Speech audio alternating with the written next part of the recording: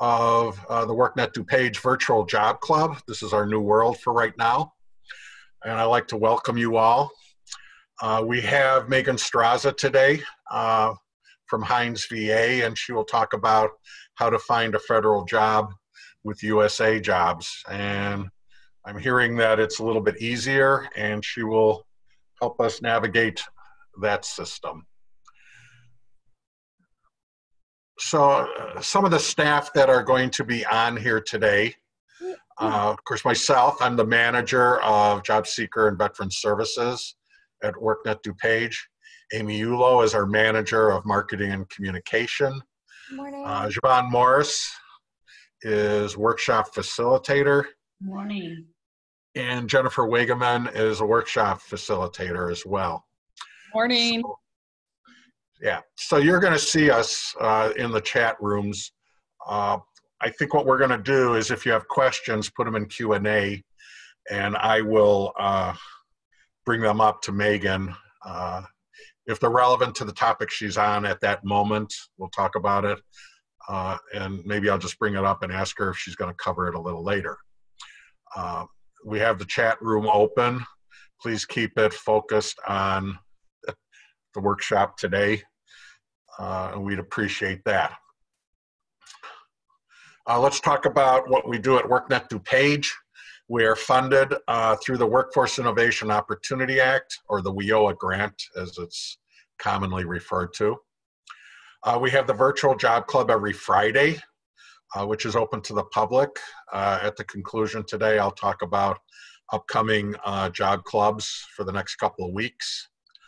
If you do come through our program, we have an application on worknetdupage.org.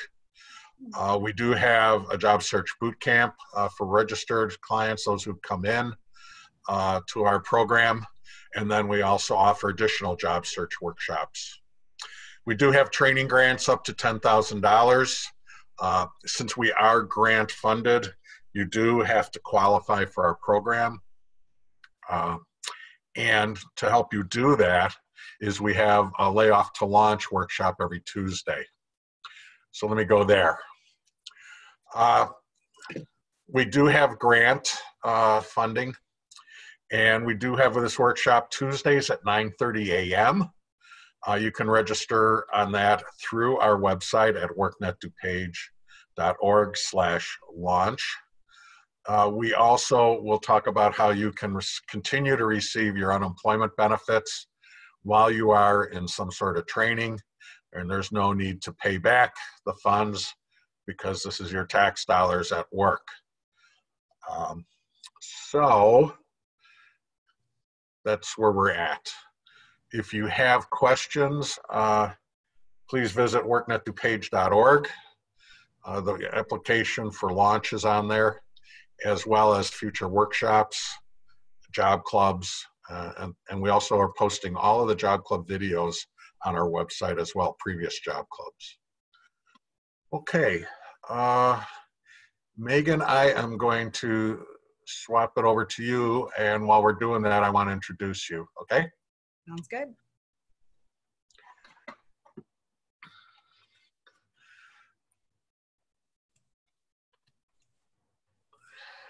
Okay, so Megan and I met a few years ago. Back before all this craziness, I used to run a quarterly veterans employment and services workshop. And I've presented at the VA for Megan, and she is a certified rehabilitation counselor and licensed clinical professional counselor. She has been working at the VA, Heinz VA, as a vocational rehab counselor in the compensated work therapy supported employment program. She's been there for 8 years. Through this program, Megan serves veterans who have serious mental illness and overcoming those barriers and finding and maintaining employment.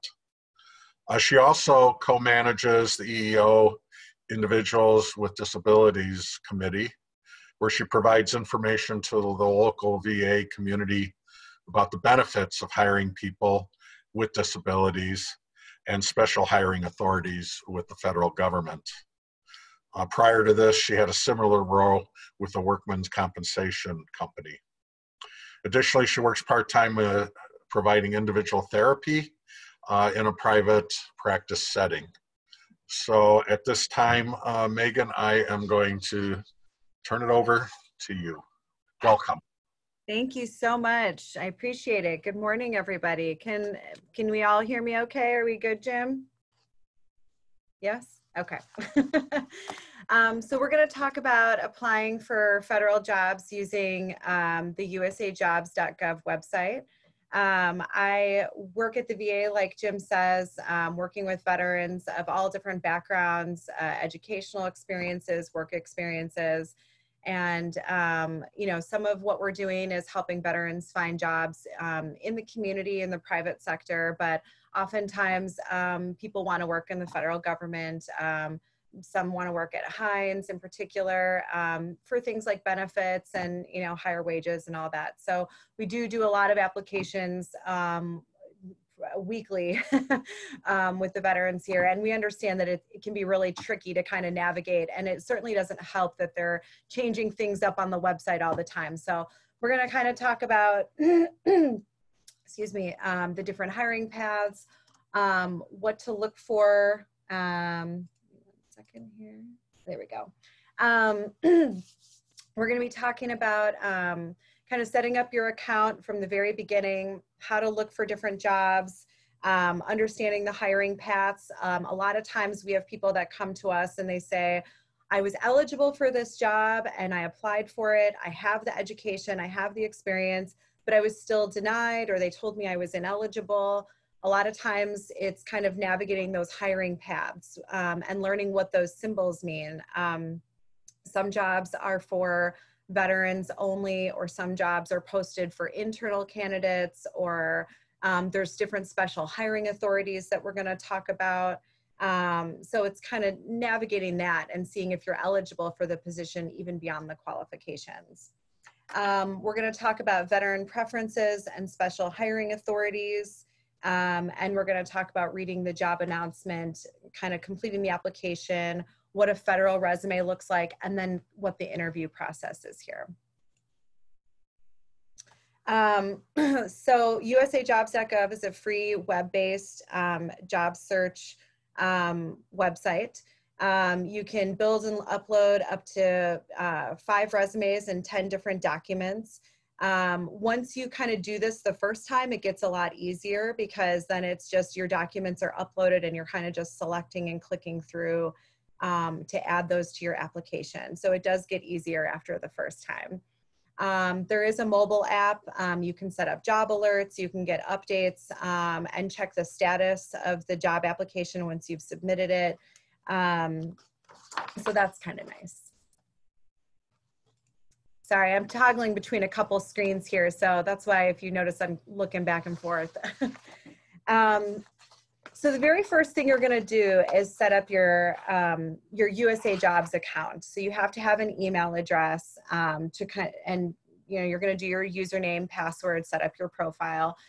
The website has changed recently, so you'll need to do, they're doing this account verification, so you can set that up using a mobile number or using, I think, an email address, or they give you a couple different ways you can sort of verify your account. What that means, though, is that every time that you log into USA Jobs going forward, you'll put in your username, you'll put in your password, and then they're going to send you that verification code.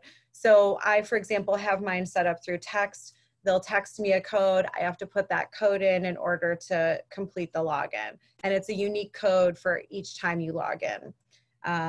They're just trying to keep it fresh, I guess.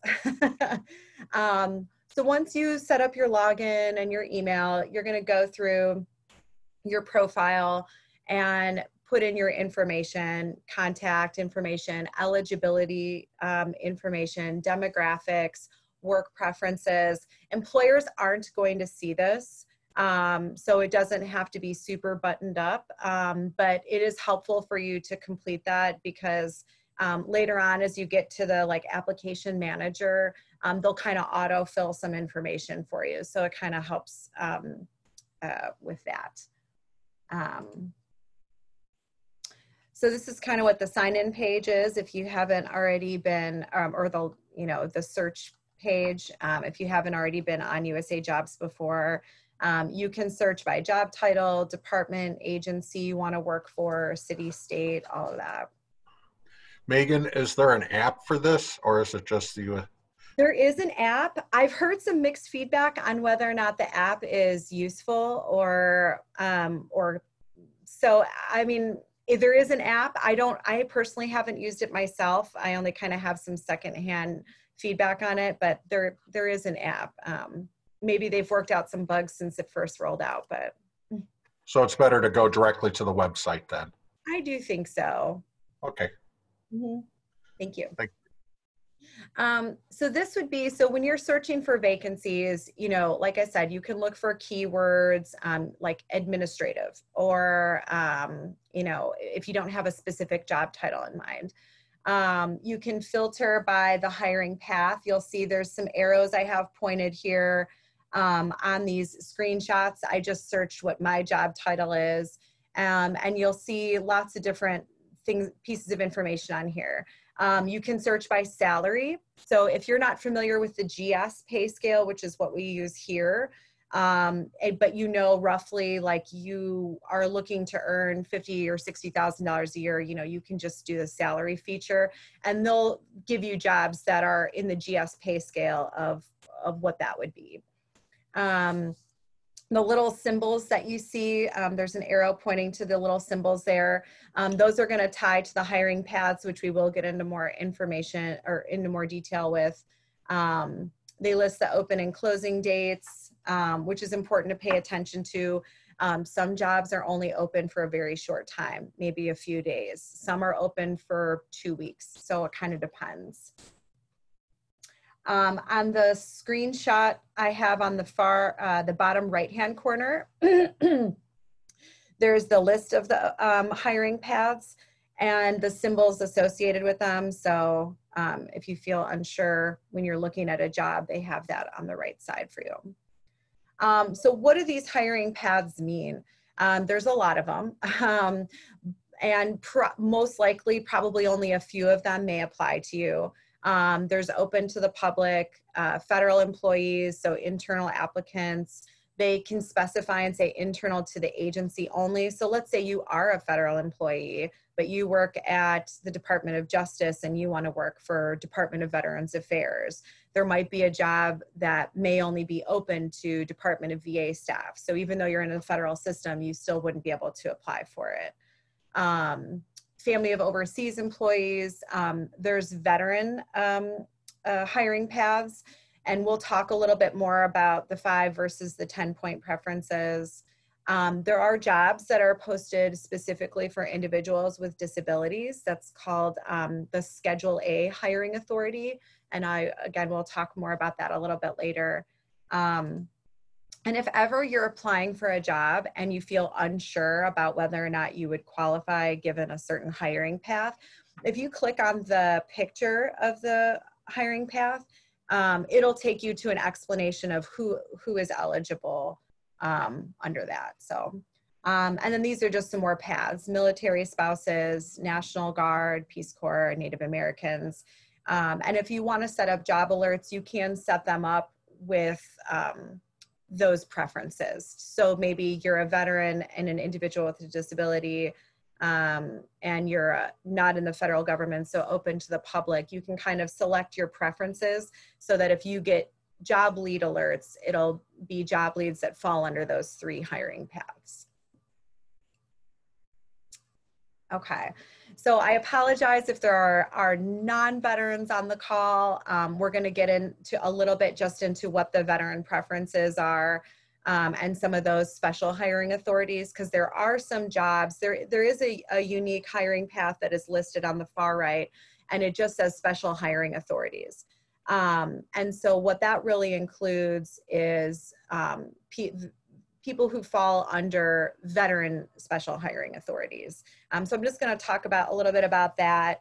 Obviously, there's 5 points or 10-point preferences, and that kind of depends on when you served, whether you have a service-connected disability, how long you served, or if you're the spouse, widow of someone who had a service-connected disability, things like that. Not every person who served in the military is eligible for 5-point preferences. So if you see on the chart on the left, it has all of the different dates of who would be eligible for 5 points.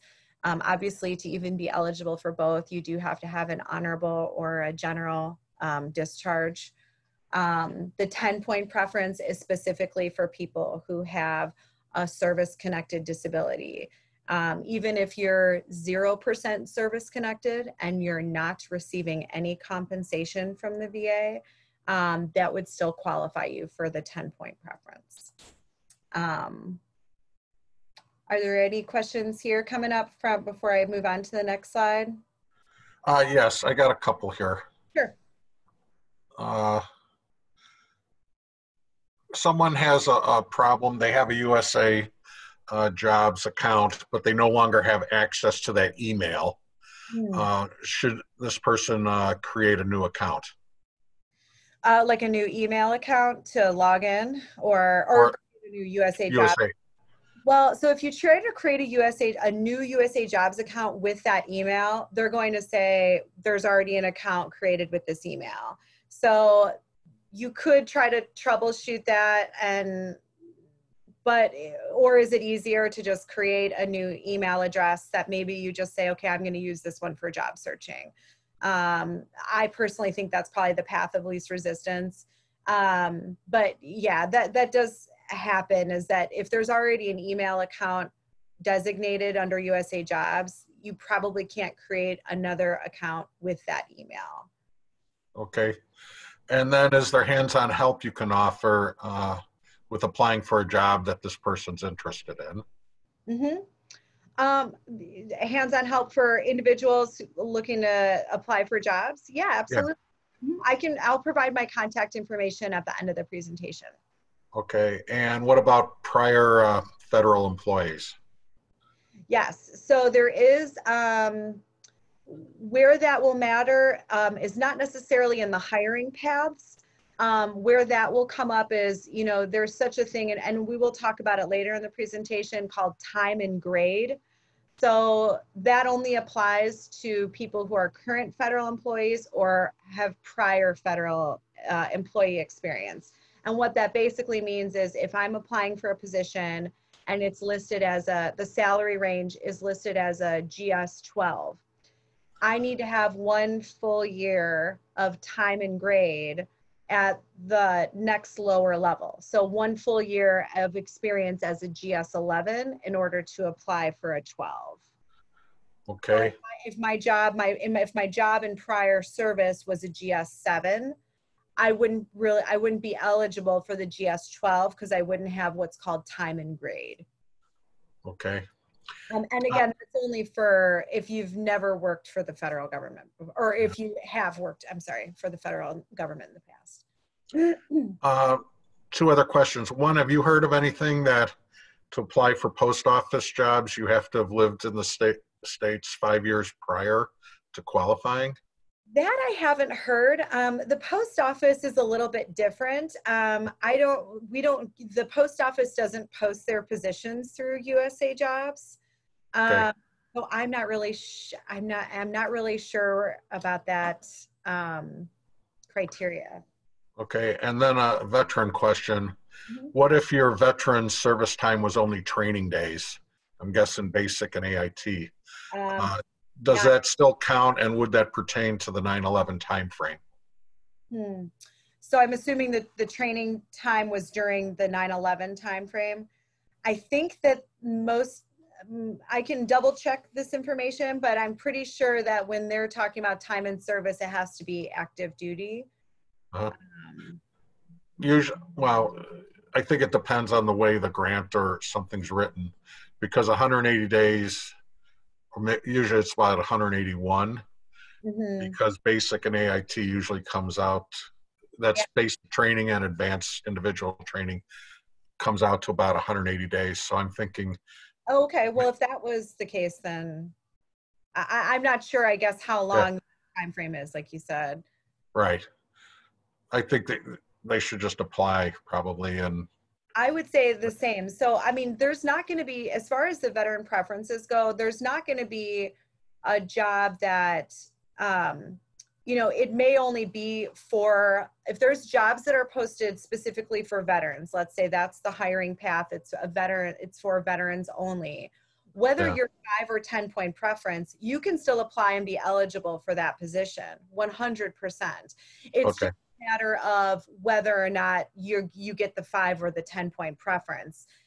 So really in that case, I mean, I would apply anyways because you're eligible and your proof of eligibility is your DD 214. And then whether or not they give you the 5 point preference or not, it would be at the discretion of the human resources. okay. And then a little later, if you could cover about the open and close dates, and when would they expect a response? But I'm sure you're going to cover that later. But Yeah, we will talk about that. okay, Sorry, go ahead. no, I was going to say okay, cool. So But yeah, I mean, I can say the open and close dates will, I mean, they're really different for each job. And it's usually by midnight. Like if the closing date was today, it would be by, midnight tonight. So you would have the whole day to apply. If you try to apply, if the closing date's today and you try to apply tomorrow, they won't accept. I mean, you can apply and submit it, but you'll be turned down for the position. Um, okay. yeah, and as far as response time goes, yes, we will talk about that. Patience is really the name of the game when it comes to applying for federal jobs, unfortunately. I recently just had a veteran who applied for a job in October, November, and he just got called for an interview a month ago. So and there's kind of no telling. Sometimes things move faster than that, 100%. But it's not always the case that it takes that long, but it just kind of depends. So I wish I had more of a concrete answer to give, but yeah. Okay, I'll let you drive on here. No problem. So these are just, if there are any veterans who think they might qualify for 5 or 10 point preference, this is just a nice little reference. You will have to submit a document with your application packet, which I'll talk about, which shows how you qualify for the 10-point preference. And so these are kind of the different ways that you can qualify for 10-point preference. Having a service-connected disability of 30% or more, or at least 10%, but not 30%. It doesn't really, matter in terms, it's more for like how I think they're just kind of keeping track of these things. Derived preference, so anything less than 10%. If you're a Purple Heart recipient, receiving, compensation, being a derived preference, like qualified spouses, widows, widowers, mothers of veterans. I think it's mothers of veterans whose son or daughter is 100% service connected, I believe. I'd have to double check that. And then the 5-point preference, again, just really need to look at the dates and how long you served. Okay, so these are the accepted hiring authorities. Again, I apologize if you're a non-veteran. We'll eventually shift back, but these are just kind of important because, again, really what it comes down to is these hiring paths. And what we learn a lot about is that, again, people are either applying for jobs they don't qualify or they're missing out on opportunities because they think that they don't qualify for a certain hiring authority, but in fact they do. So we're going to talk a little bit about that. Most of them are veteran specific with the exception of Schedule A. And I'll go into more detail. So you may see a job that's posted for VEOA eligible veterans, Veterans Employment Opportunity Act. These are used for filling permanent competitive positions, allows veterans to apply for announcements that might be labeled as status or merit promotion. So though that's just kind of language that's used here in the VA. So like a career status position is like somebody who's been in a position for 3 or more years. A merit promotion would be like from one GS to the next level, like a 9 to an 11. Obviously, you have to be honorably discharged. You have to be preference eligible, and 10 points preference eligible. And you have to have served 3 years of continuous active duty. And this does not apply. This doesn't allow you to apply for internal positions, but it does allow you to apply for, you know, a position will be labeled by the hiring path as a special hiring authority. So you'll see that it'll say like VEOA eligible veterans may apply. This is a 30% or more disabled veteran special hiring authority. Obviously, you need to have a service-connected disability of 30% or more. Can be used for hiring of permanent or even temporary or term positions. I'll talk about that a little bit later too. Some positions are posted with different terms, as we call them, permanent, temporary, you know, not to exceed 1 year or not to exceed 4 years. No GS level limitations. So it doesn't matter, you know, you can apply for a 12, even if maybe you've only worked in the past as a GS7. If you have prior federal experience, that time and grade that I was kind of briefly talking about doesn't really apply here. Okay. VRA, the Veterans Recruitment Act. This allows agencies to appoint eligible veterans without competition in positions up to and including a GS11. So what they mean by without competition is that means that could be like a direct hire. So for example, if there's a supervisor who's working in a department here and he comes to us and our program and says, hey, I'm looking to fill a medical technician position. I don't really want to post it on USA Jobs. I want to try to find some candidates that I can do what's called direct hire.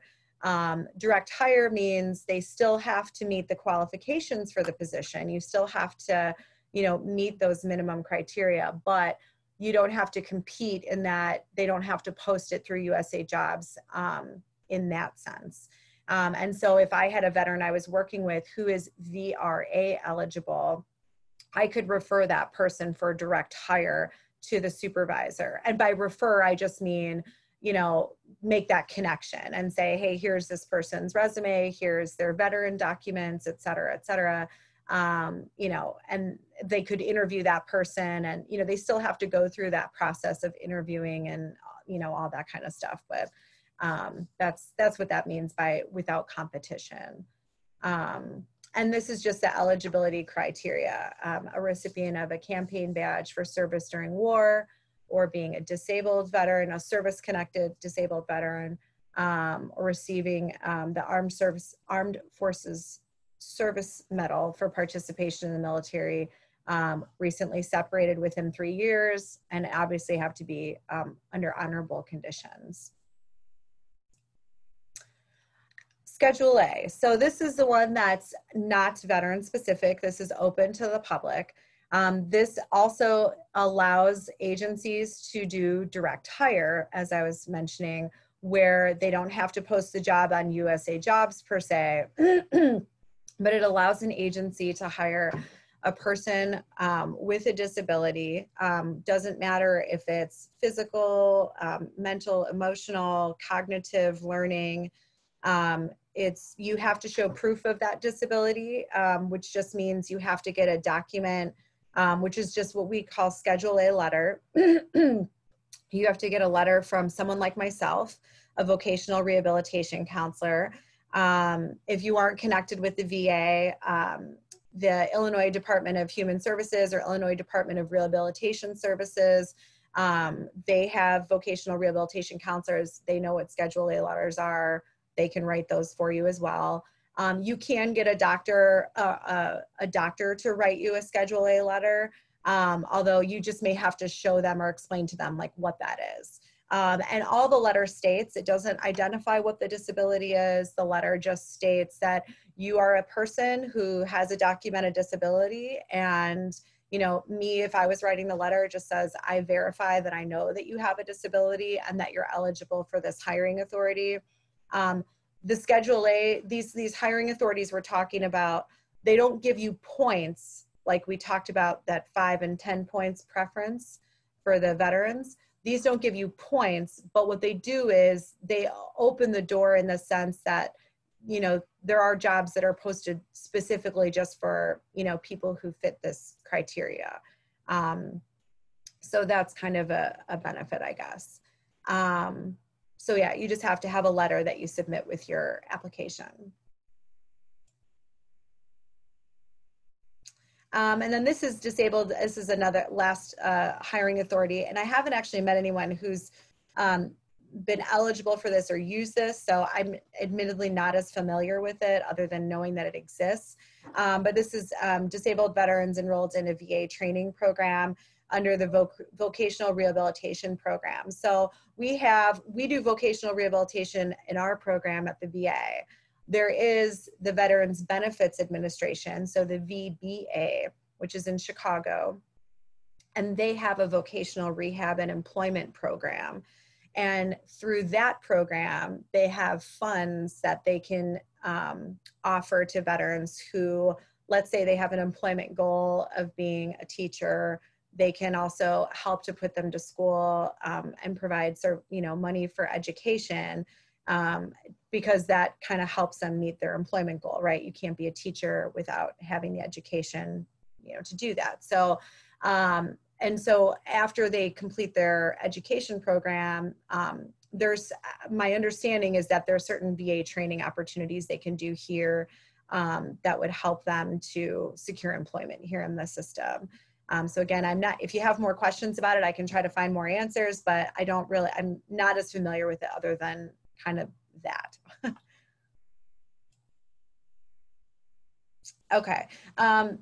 This is, I think, one of the last things I'm going to talk about with veteran preferences and special hiring authorities, and then we'll switch back to the job announcement. So these are just some things that can influence your veteran's preference. So obviously the characterization of your discharge, retirement versus separation, those are just a little bit different.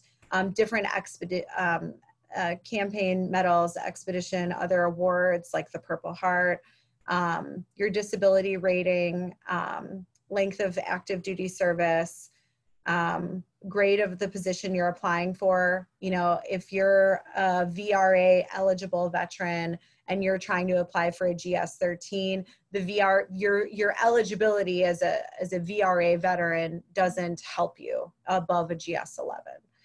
So those kind of things can affect your eligibility or preference.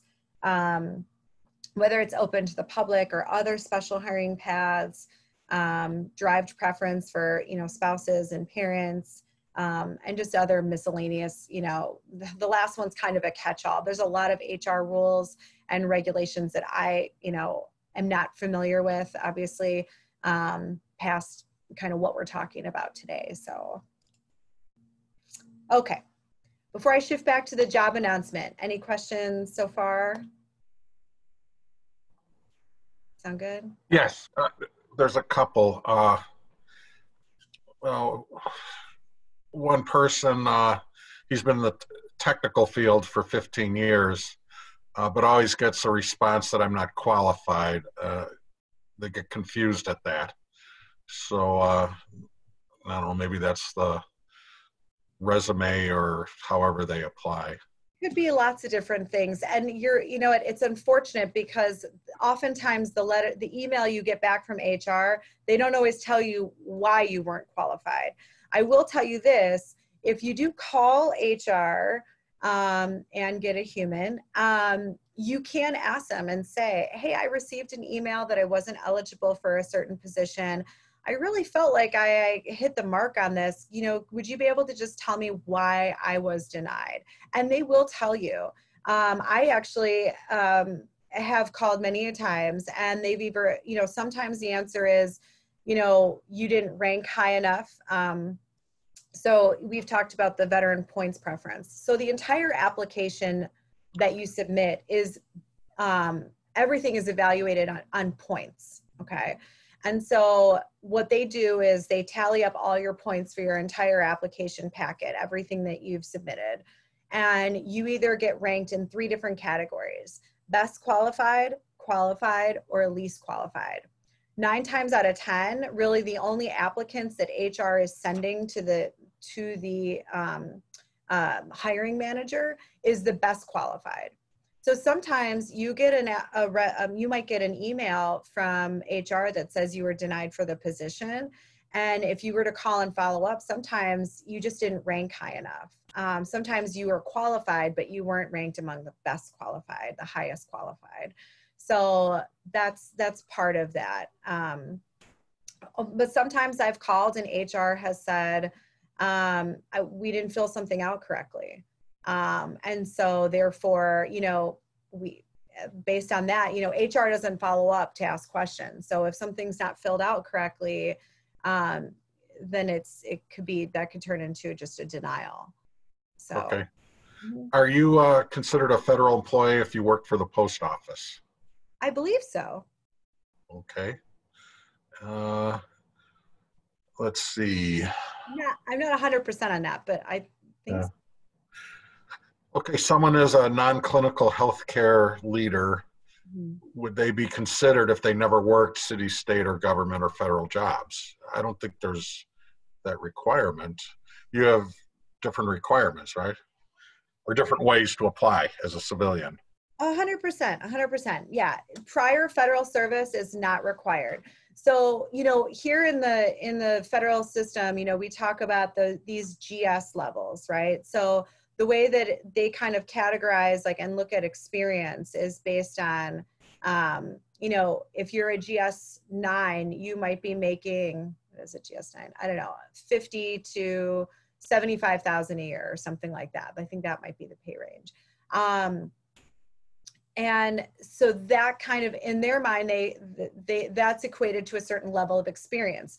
A GS9 typically is someone who has, think you have a master's degree, but you might not really have experience, or you can have both. You can have an equivalent, you can qualify for education, experience, or both. But when you don't work for the federal government, they do compute your civilian or your private sector time into sort of how the VA looks at federal service time, if that makes sense. So your experience, if you have 5 years experience as a social worker, that's 5 years of work experience at the VA. So that's experience is experience. So absolutely, there's no requirement you have to have prior federal or state government's experience. Okay, this one's kind of a long question, but I think it pertains to between veterans and civilian. Former federal government employee, been trying to get a job at federal government agency in Chicago. However, their positions are always open to general public, and I can never seem to make the panel. I was told it's because veterans get preference to make the panel if they fulfill the requirements for the job. Is this true?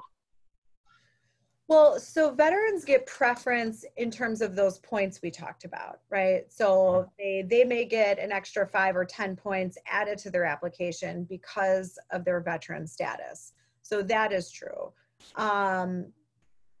But, do they get preference, if there's a veteran who interviewed for a job and there's a non-veteran who interviewed for a job, that them being a veteran doesn't automatically, there's no rule or guidance that, the hiring manager has to choose the veteran, I guess, I don't know if that answers your question, but. Okay. And then if they've applied for multiple positions, that doesn't disqualify them for previously applied. Nope. Okay. Nope. And then just to let people know, the Secretary of State is not a federal government job. You have to apply through the state of Illinois. Okay. State government. And no party, I'm just going to answer some of these. Sure. I don't think political party affiliation influences chances of being hired. No. I don't think there's not any age limitations, is there? Yeah, I think with your state and federal. with FBI, I mean, I think there's like, you have to be like 35, but not for your standard like federal agencies, no. Yeah, I know when I saw the state, the unemployment office, back in probably around 2000, hired someone who was a P-51 Mustang pilot in World War II. So for certain agencies, I don't think age matters at all. Uh, is there Schedule A for disabilities? Have you Yes. heard of that? Well, yeah, so that's what Schedule A is for individuals with disabilities. So, and it can be any disability as long as it is, you know, a documented disability. So, for example, like, you know, if I'm writing a Schedule A letter for a veteran, I have to be able to look in their chart and see that they have some kind of documented disability. So, you know, that can be physical, emotional, mental, cognitive learning.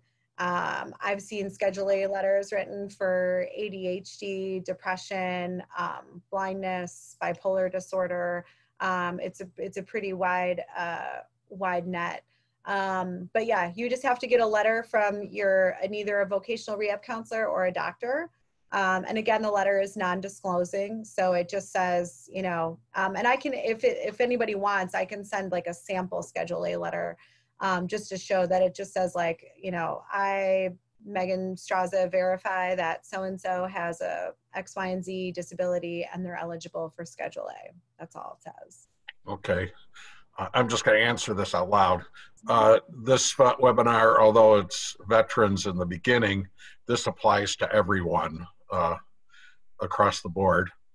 And the final question I'm going to take at this time is, do the federal jobs have an applicant tracking system in ATS that's looking for keywords and?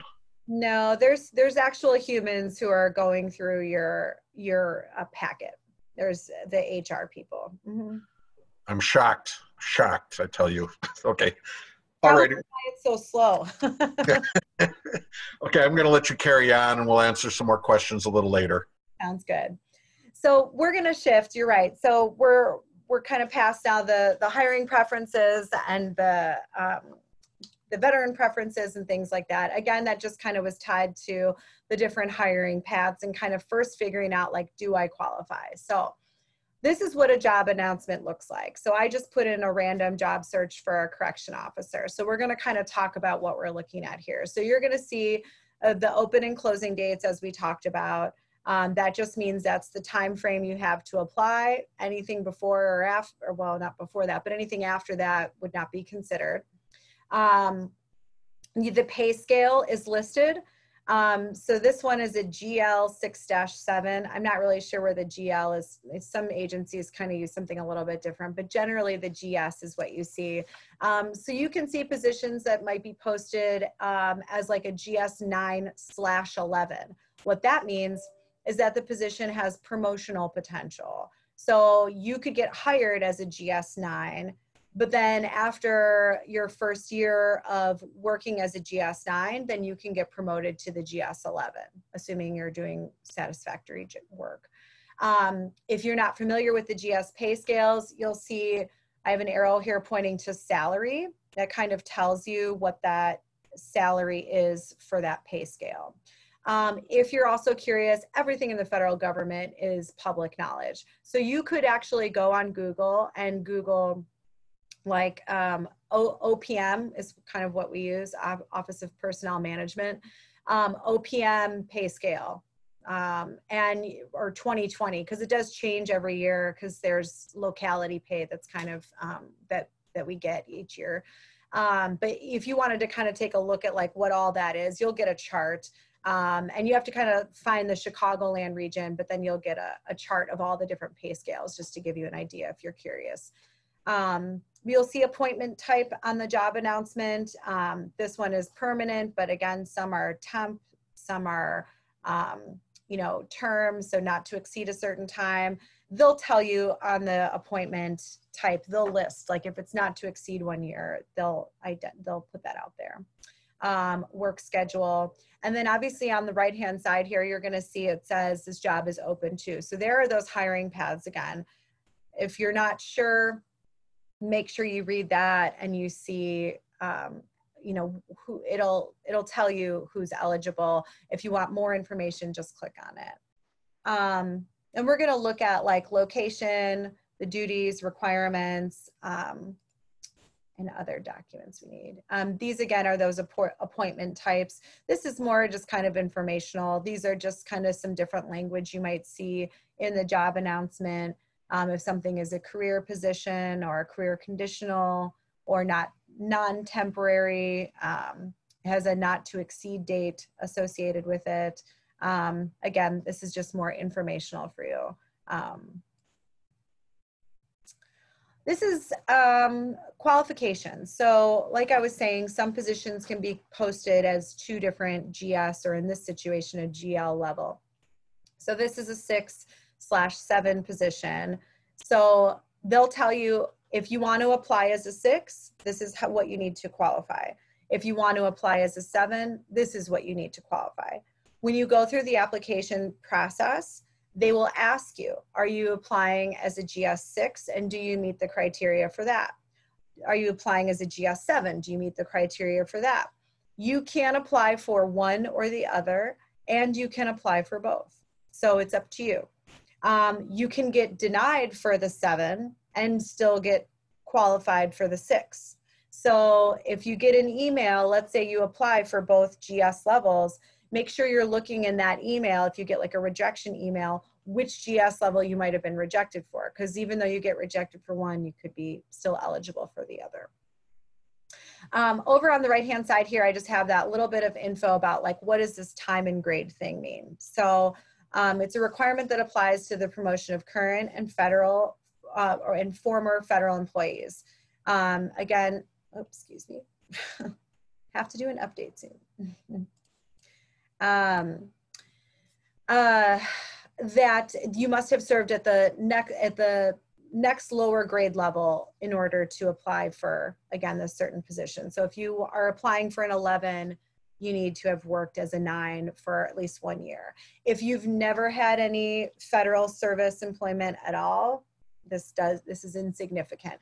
Then this is just more information for you. Sometimes these job announcements, it's more just understanding what it is, even if it doesn't apply for you, so that you know that, well, this applies or it doesn't apply, or how does this affect me? Maybe it doesn't. It's just a lot of information they put out there. Okay. On the job announcement, you know, they'll go through and they'll tell you all the required documents you need for the position. So make sure to look that over closely.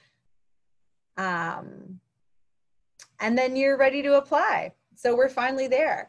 So you will go through and start the application process. You click apply. By this time, you should have already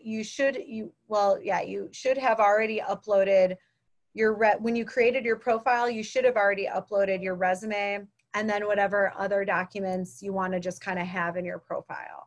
So things that most people put in their documents upload file might be transcripts, DD-214, Schedule A letter. If you have, and we'll talk about this with the 10-point veteran preference, if you have an award letter, so if you're trying to get 10 points, you're a service-connected disabled veteran, you need to also submit your award letter that says, you know, you are you get a benefit of 30% or whatever it might be. So those documents should be uploaded. So what's nice is you can either use the resume builder that's in USA Jobs. I'm not a big fan of that myself. So I usually just upload whatever resume I have or my veterans are working with. And so you'll just select your resume. These are documents, these are miscellaneous documents I put into a folder. You're just clicking and selecting what you want to put in your application. Documents that you might need if you're applying for preference or special hiring authority. If you're trying to get 5-point preference, all you need to upload is your DD-214. There's no other forms. If you're applying for 10-point preference, you need your DD-214, that award letter I mentioned, and you need what's called an SF-15 form. I'll show you a sample on the next slide of just what that looks like. You can Google that as well. All of VA forms are Googleable. It's all public information. If you're applying for the VRA or the VEOA eligible hiring authorities, all you need is your DD-214. And then if you're using the Schedule A, all you need is that letter I mentioned verifying that you are a person with a disability. This is what that SF-15 form looks like. And this is where you're just gonna check off, I don't know if you remember early on, I showed you that chart. You're just gonna kind of check off how are you eligible as a 10-point preference veteran? What is your compensation or preference? So then you'll review your package. So you've uploaded your resume, you've uploaded your documents, you've selected them, we're reviewing it. You're gonna have an opportunity to, include your demographic information if you want. Then you're gonna check this little box to certify that everything you submitted is, the truth and is accurate. And then from there, you're gonna go to what's called the application manager. So you actually then go to whatever the agency application is. So it's a separate federal system. It's automatically connected to USA Jobs. So some of the information that you put into your profile early on is gonna auto-populate into this application manager, and you'll see that as we kind of go through. Whoops.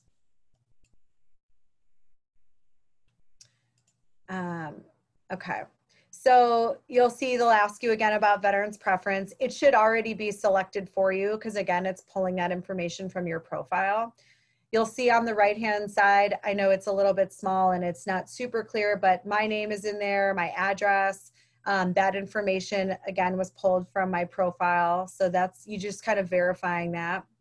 Then you're gonna have to do what's called the assessment. And some assessments are super short. I've never seen one that's painfully long. They're usually not more than like, I don't know, like maybe 15 questions, I would say. You do have the opportunity to view this assessment before you even apply. So when you're at the job announcement and you're looking under, there's a tab that says how you will be evaluated.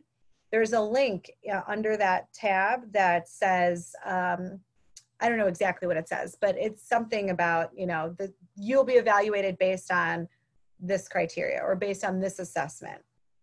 So it's good to look at that before you actually submit your application packet, because you can look at that assessment and kind of tweak your resume and kind of know like, well, this is what I'm going to be evaluated on. This is what they're looking for. Most times the assessment is multiple choice. So this is a really simple example I put up here. It was like for a housekeeping position. So you'll see something like this, like for each of the task statements, choose one response from the list below that best describes your experience. So like, you'll have to rank yourself from A, having no experience doing that job at all the way through E, being an expert. My advice is always this: I will never encourage anyone to falsify their level of experience or expertise, but now is not the time to be humble. So if you don't need 20 years experience to be an expert, rank yourself as high as you feel comfortable, because this is really what HR is going to use as one of their tools to assign you points and evaluate whether you fall into that best qualified, or least qualified. Don't be shy about marking yourself as an expert if you have, years of experience doing a certain job. So yeah, obviously if you've never done it, be honest, but, rank yourself as high as you can and make sure that your resume reflects that too. In the same note, they will cross-check this assessment with your resume.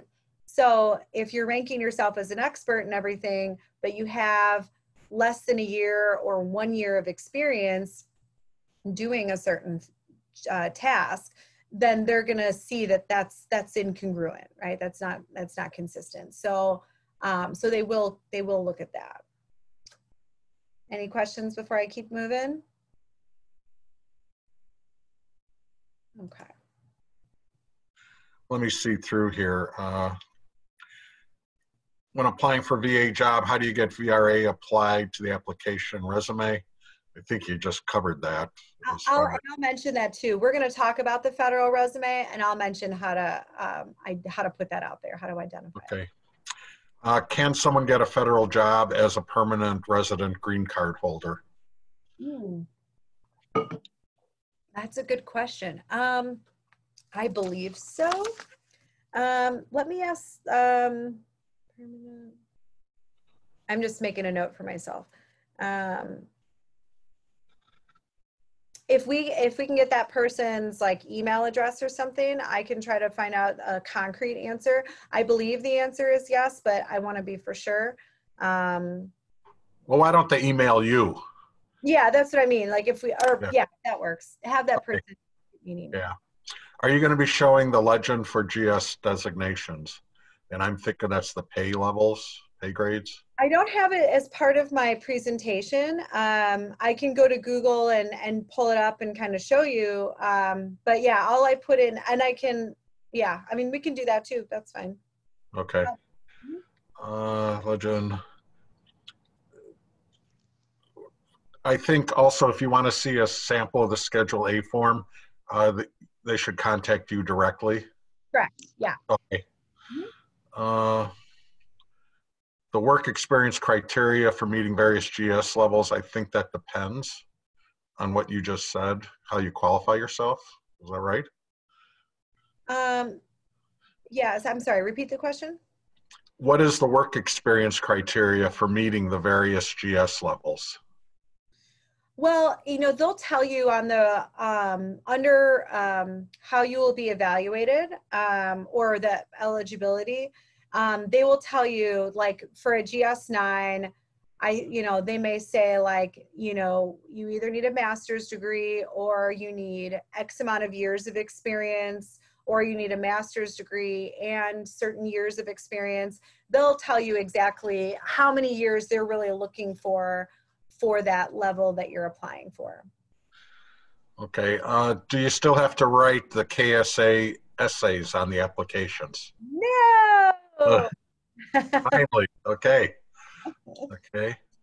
How do you filter job postings for remote positions? Oh, that's a good question. I actually don't know how to filter. If that person wants to shoot me an email, I'll also try to find an answer for that. Okay. I haven't seen many remote positions, so I'm really not sure. Okay.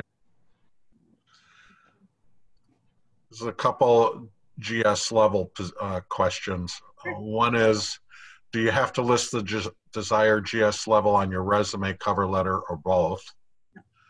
No? Okay. Is it better to apply to a position at 2 different GS levels? Like I was last employed as a GS 12. Should I apply for just GS 12 positions? I mean, it depends on, it kind of depends, it depends what it is that you're looking for. It depends what your financial circumstances are.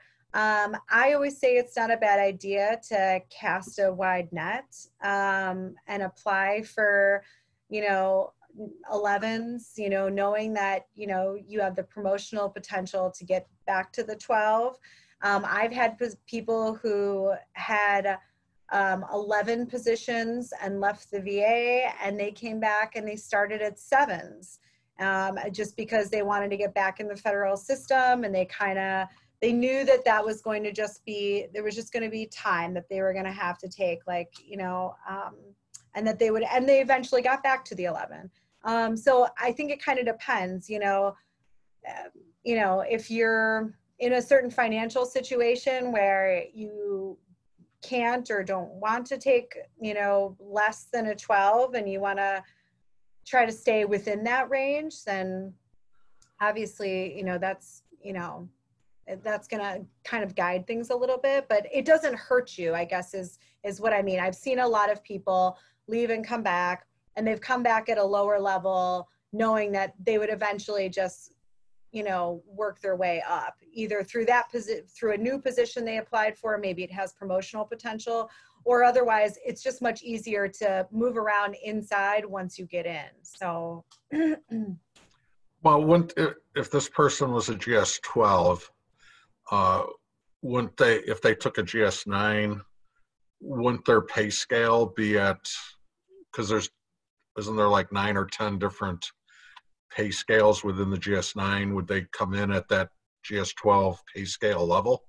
Well, so it's a good question. So within each pay scale, so a GS, let's just take a GS-9, right? So within each one, there's 10 steps. So it's a ladder, and it's supposed to be, and it's fixed. So each year it's the same for everybody. So like if I come in at a GS-9, the first 3 years, I can expect to get what's called a step increase. So the first 3 years, I'm going to get a slight bump in pay as my step increases. Then I think they skip year 4, you don't get any step increase. And then I think like year 5, you get a step. So anyway, so when you see those pay ranges, like 40 to 75,000 a year, that includes like, or 50 to 75,000.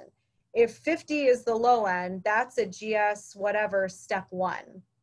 If 75 is the high end, that GS level is like step 10. Typically, that's, again, it's fixed in what years you get it, but it's spread out over a certain number of years because it's ideally supposed to be like a career ladder, if you will. So if someone comes in at a GS-9 and they've previously worked as a GS-12, they might come in at a higher step. You can come in at like a GS-9 step 11 or step 10. You have to negotiate that with HR when you get a job offer, but it won't be equivalent to what your GS-12 salary would be, because I don't think a 9 and a 12, for example, have any crossover. And now an 11 and a 12 might have some crossover. So if he had a if he or she had a GS-11 position and he came in at GS-11 step 10, he might be pretty close to what a GS-12 step 1 would be. But it probably, yeah, if that makes sense. Okay, and the last question we'll talk at this time is from Africa, Anderson. Does the VA have programs for employment for nursing students? Oh, that is a good question. I don't know. Please, like for internships or? I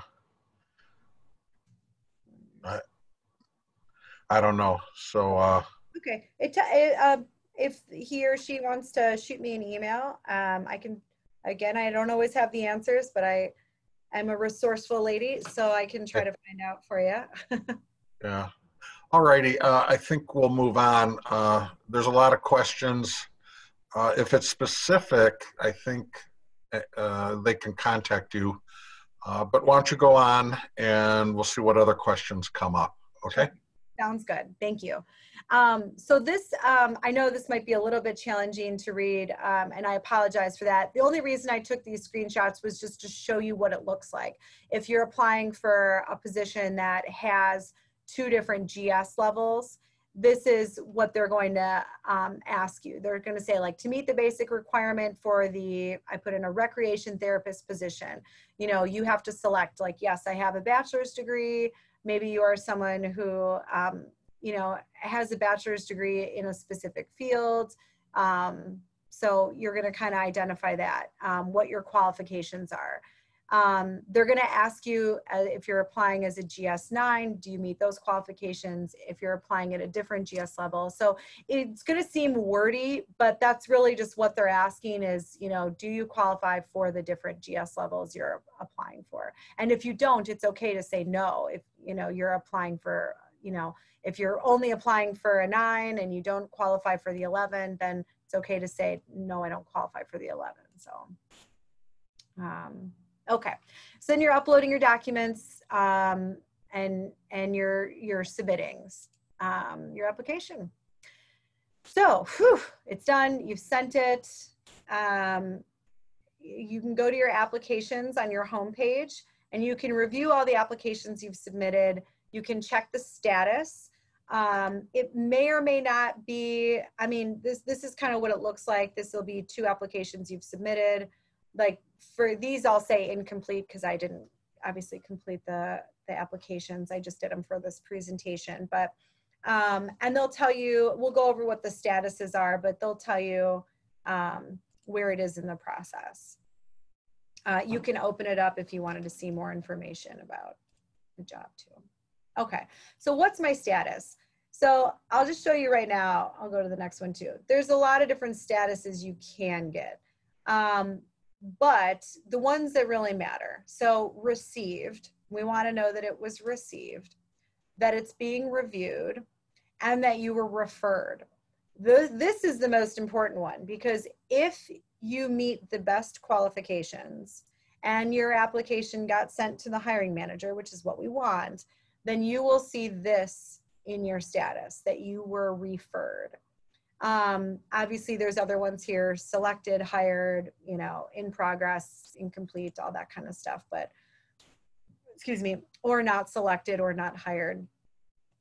And these are all on USA Jobs as well, so you can see what the different statuses mean as well. So what happens next? So I talked a little bit about this before. So a human resource specialist is going to get your application. They're going to review all of your requirements. They're going to review your qualifications. They're going to evaluate your self-assessment. They're going to cross-check that with your resume, and they're going to send those best qualified on to the hiring manager. The hiring manager from there then decides if he wants to interview all of the best qualified, some of the best qualified.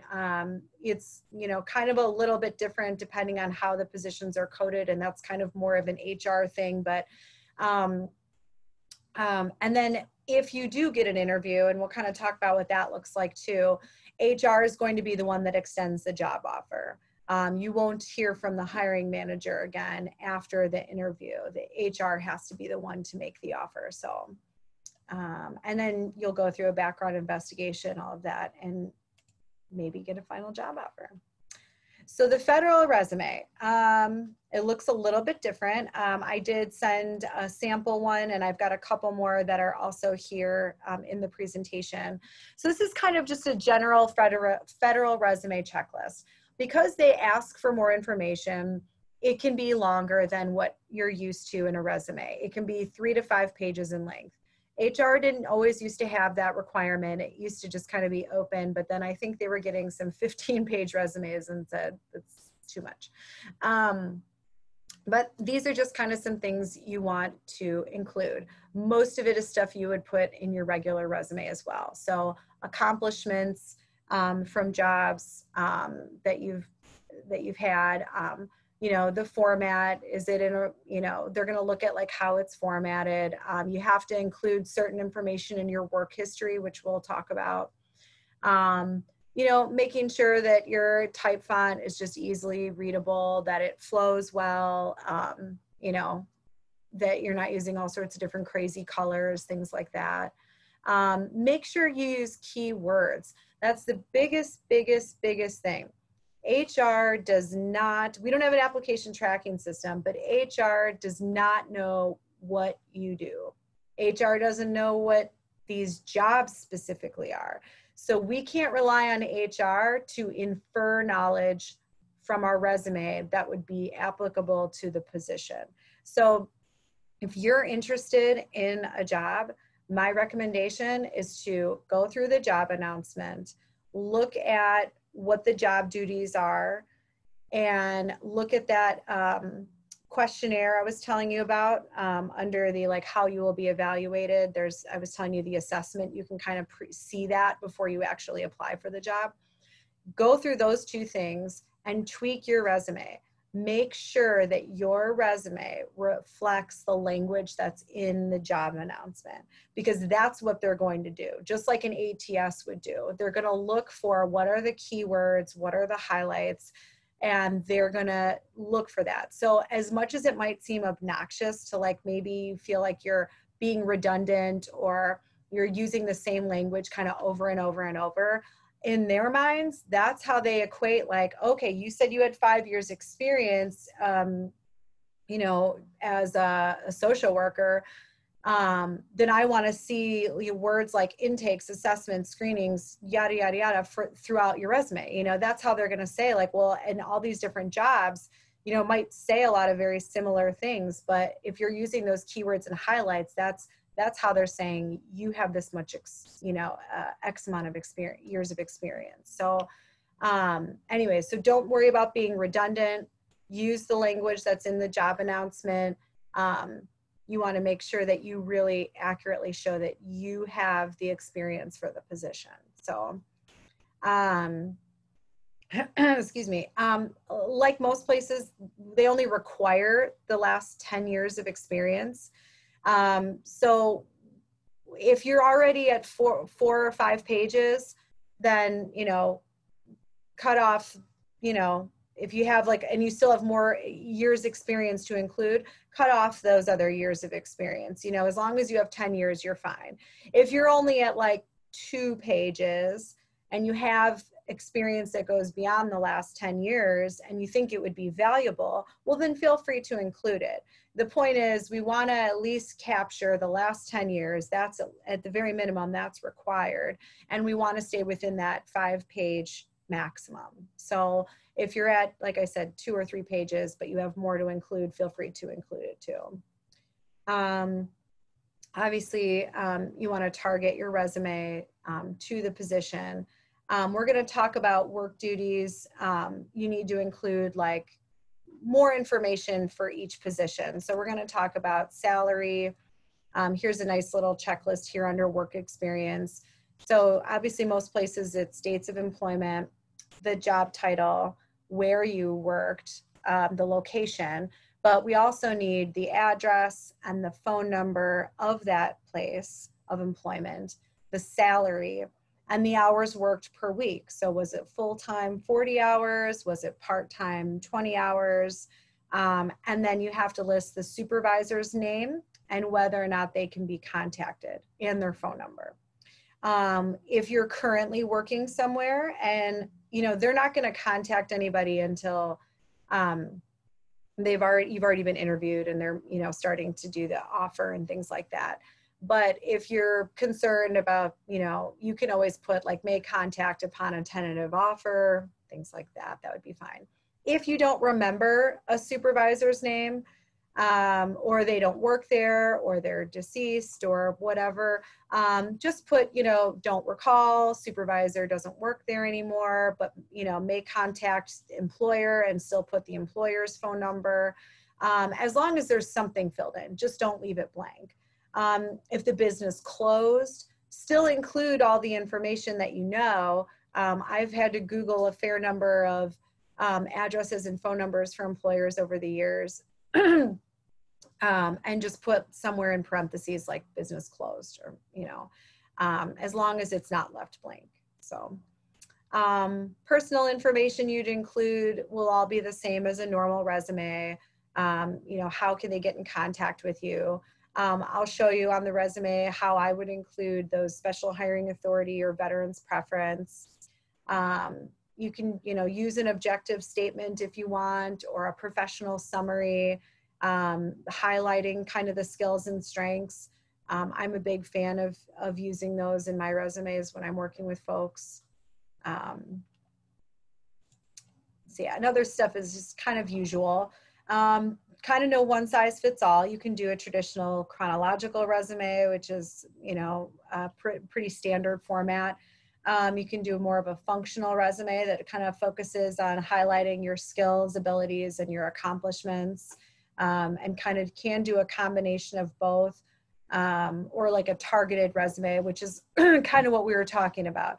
And it can be a pain in the butt if you're applying for jobs that are like in different industries. But I would tweak your resume for each job that you apply. You don't have to make big changes, but again, you're just wanting to make sure that whatever specific keywords are used in the job announcement, that we're finding that in your resume too.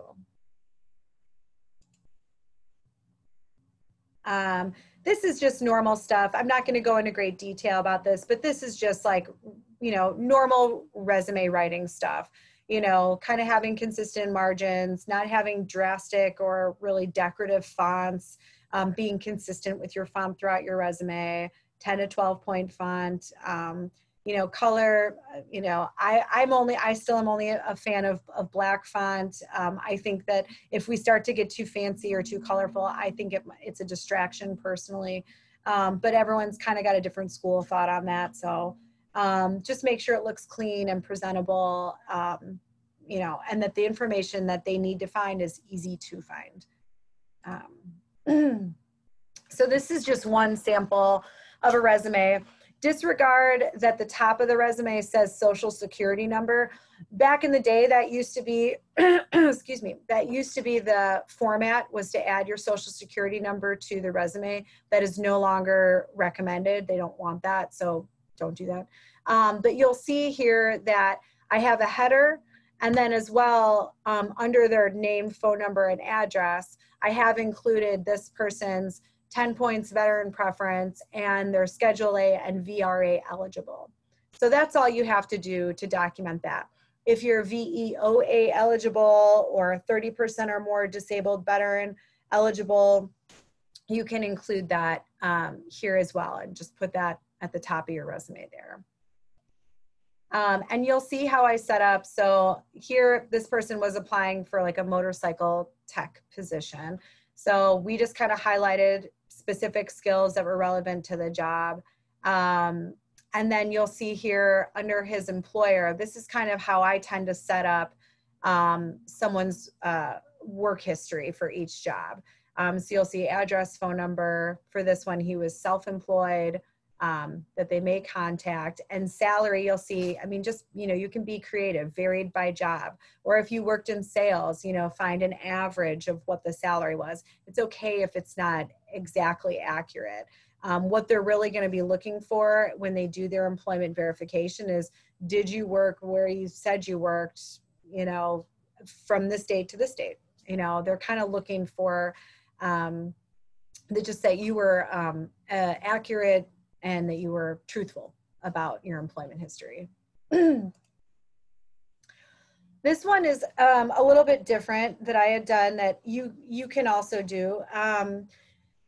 This is kind of a combination of a functional and a chronological resume. So I worked with a veteran who had a bachelor's degree in IT, but he hadn't worked in the IT field probably in about, I don't know, 5 to 7 years when I was working with him. He was currently, excuse me, working at Mariano's, and then we got him a job at the Naperville Public Library. And so if I kind of think myself that the most important information should be on the first page to what is reasonable, right? So if you need education as part of your position, that should be on the first page. I think pertinent work history, if you can have it be as much on the first page as possible, that's also awesome. So what I did here was, you know, he hadn't worked in IT in a few years. And if you looked at his if you were to look at his resume, if we had just done a chronological, you would have seen that his most recent, like 3 jobs were like, they were Mariano's, they were, I don't know, there was another job that he worked. They weren't in the IT field at all. And I didn't want HR to get discouraged by that. So what I did was I made a header that said relevant IT experience. And then I did that in chronological order. And then I made another header after that that just said other professional experience. And then I did that in chronological order. So at least they were able to see, this is all the IT experience that this person has, which is the bulk of what we're using to qualify for the position. So that's something, if you're, you know, trying to get back into a field, or you've kind of been out of work for a while for whatever reason, That's just another idea. And again, I'm a big fan of doing like a profile summary or a summary of qualifications. And I tend to tweak that summary of qualifications most often with each job that we're applying for. And this is just a functional skills resume I done with someone. It's not necessarily in federal format, but this is just an example of what that really means. You know, these are kind of automotive, warehouse, and custodial were sort of bulk of his work history. Those are the industries he worked with. And so we kind of focus on what the skills were in those different industries and then just listed his professional experience separately. So just another way to do it. And you could do that for a federal resume, as long as the professional experience for each employer, you had all of the information that you need: address, phone number, supervisor, all that stuff. So, okay. This is kind of just some general stuff. I'm sure stuff that Jim Fergal's talked about if you've been in any of his workshops before too. Just some things about writing an effective resume. Highlighting achievements, contributions, etc. One thing that we've heard back, at least from HR people, both in the federal system and not, about why people don't get promotions, promotional positions, is because they're writing their resume and they're only really kind of documenting, well, like, these are what my job duties were. But if you're applying for a higher level position, they want to see, well, what are the extras that you've done? What are some of the above and beyonds that you've done? You know, what are some of the higher level skills that you've done in this job that maybe weren't required for this job, but those are the things that are going to show that, you know, you're ready for something that is higher level in responsibility as well. So don't, you know, including those things too, trying to kind of highlight those extras and achievements as much as possible. Presenting information strategically, again, the keywords: don't assume that they know anything. I don't overuse acronyms, jargon, things like that, you know, because HR, again, they don't know what you do, right? They're looking at what the hiring manager wants and they're looking at what your resume says. So don't rely on them to infer. I personally put the job title first because I think that's more important than where you worked. If I'm trying to see that someone had so many years of project management experience, I'm first inclined to look at, well, I want to see the words project manager in their resume somewhere. I'm not necessarily looking for, I'm interested in where they worked, but not primarily. If you have big gaps in your work history, you might want to be a little bit more creative with how you're listing your skills and your experience in education and things like that, because you don't want to necessarily highlight those gaps. Or being creative. I've had people put, you know, they were just out of work for a few years, but they did work with their uncle or their dad, you know, doing drywall or painting, or, you know, maybe it was even just to help out, or they were working for a case of beer. They weren't really getting like an income. I would still put that on there as like self-employed handyman, you know, or if you were caretaking for a family member. Don't underestimate that there are skills and value to those experiences. Again, trying to keep your work history in the last 10 years. I've had new graduates or people who are trying to break into a field and they're kind of having a hard time. List relevant college courses you took, trainings, workshops, if you worked on special projects, things like that. Anything to just kind of highlight that you have a certain knowledge base that you bring to the table.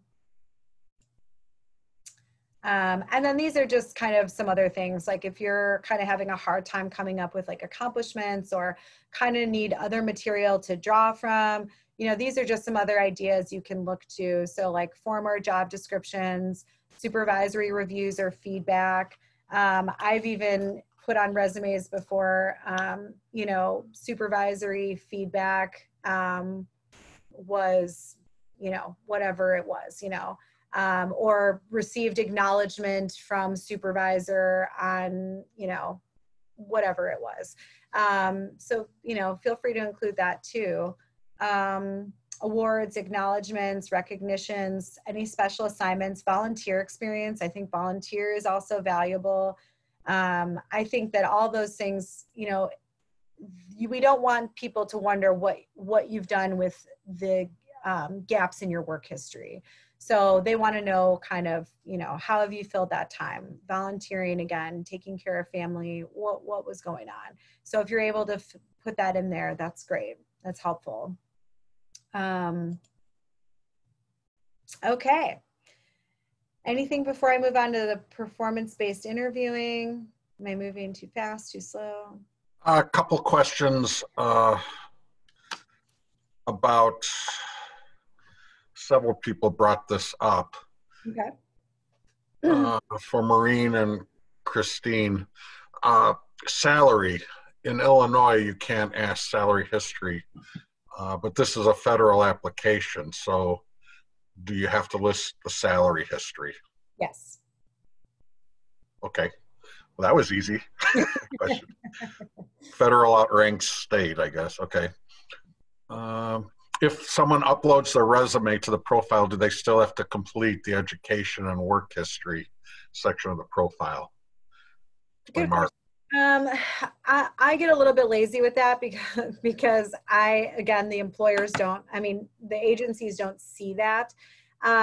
So no, I don't think so. The only place I've been caught up on creating the profile, excuse me, is it is to your benefit to identify your preferences. They'll ask you, you'll be given a list of like the different hiring paths, and you can select like what you essentially like qualify for or would be eligible for, and your veteran information. I have one time went through an application and we didn't put in the veteran information, and we tried to go through, and then when we got to the application manager where it was auto-populating things, you're not able to change the information that's auto-populated from USA Jobs. So if you chose not to identify your veteran preference, you can't later go back and change that. So just make sure that's done. But I don't think I've ever had an issue with not completing work history and education.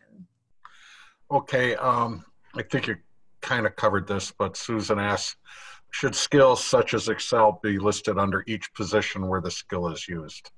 Yeah, oh, absolutely, yeah. Positions in U.S. Embassy are considered federal jobs. This is by Arshad. Where would you find jobs for embassy or ambassador positions or embassy positions? That is a good question. I think the State Department would probably be there, right? Yeah, I'm not sure. I've certainly never seen them on USA Jobs, but I can't say I've had anyone that's been looking at those positions. Okay. Yeah, I'm sorry, I don't have a clear answer. Okay. Thomas asks, are federal jobs linked to Illinois Job Link? I don't think so. Okay. We talked about salary. If the supervisor is no longer working at the previous job, but you have their cell and have given them permission to be contacted, do you give that info on the application? Sure. Mm-hmm. Okay. Alrighty. I once applied for census job. This is from Paul, and went through the background check. How could this background check help me applying for government jobs?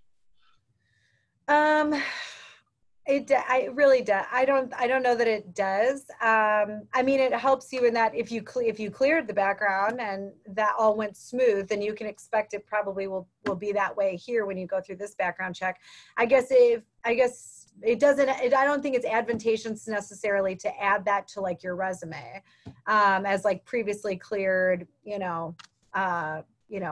government background check or something like that. Yeah. I hope that answers your question. Okay, so I guess we're back to salary with Julie and Anonymous. Are you required to include hourly and annual salary for each job? And then the second person asks, there's a law in Illinois that says you can ask, could you discuss this? Again, I think, this is me, federal outweighs the state. Yeah. So, okay. So federal is going to trump the state, and that's the federal requirement. So unfortunately, that's, needs to be listed. The nice thing about applying for a federal position, and I think some of where, at least my understanding with the benefit of not doing it in the private sector is, like, we don't always, when we're applying in the private sector, we don't always know what the salary is offered for the job.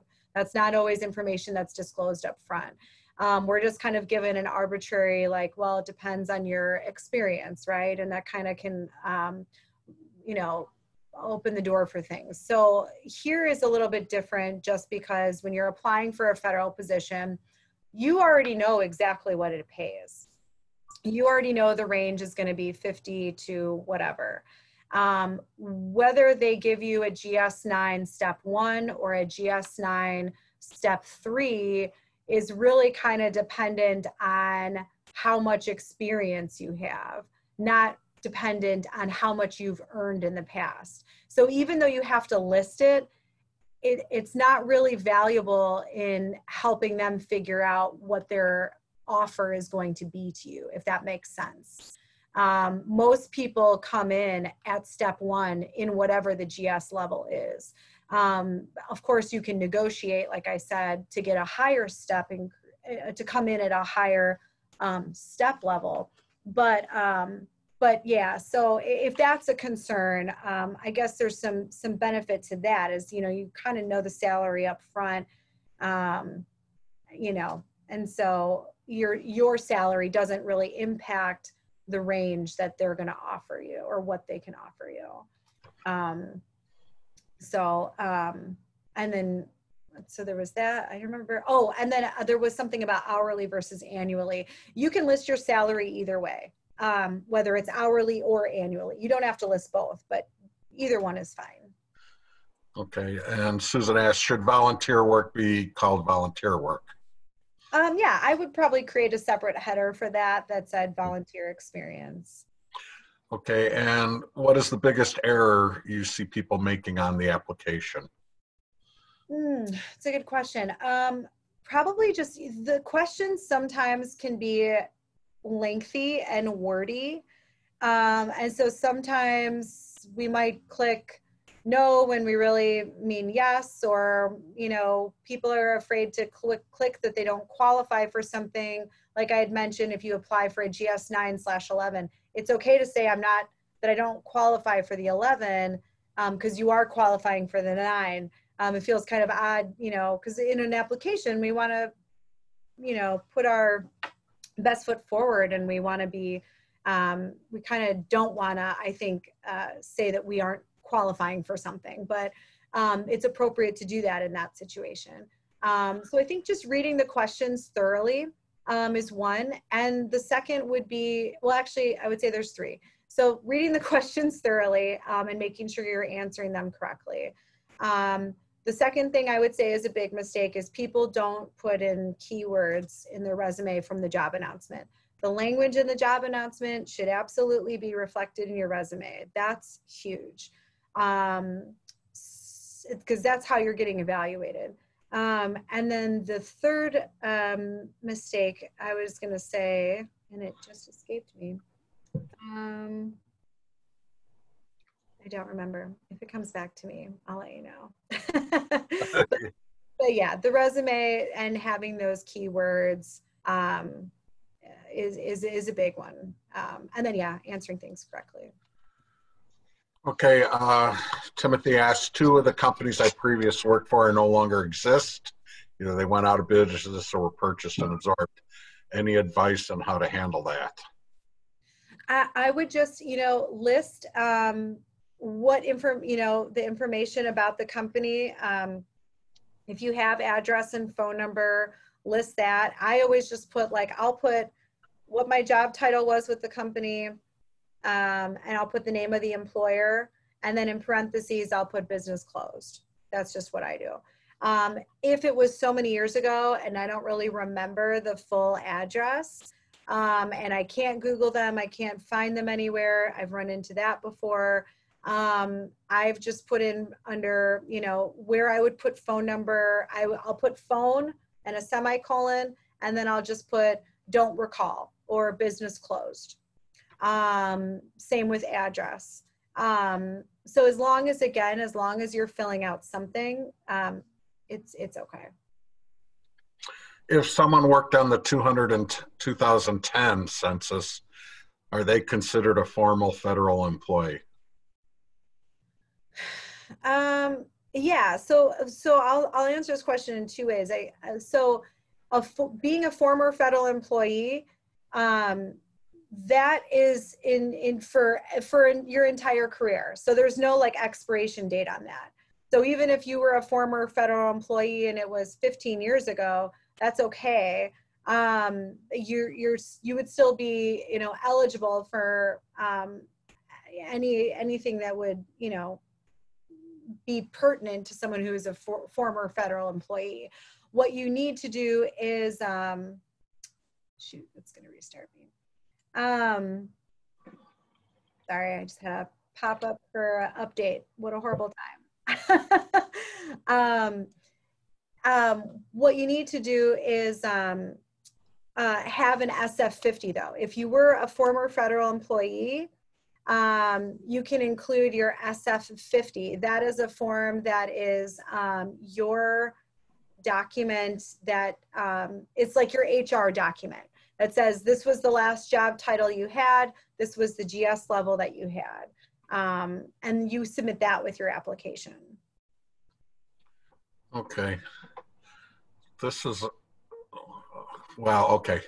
So long question. If only the first 50 applications are accepted and the job opens at 11 p.m.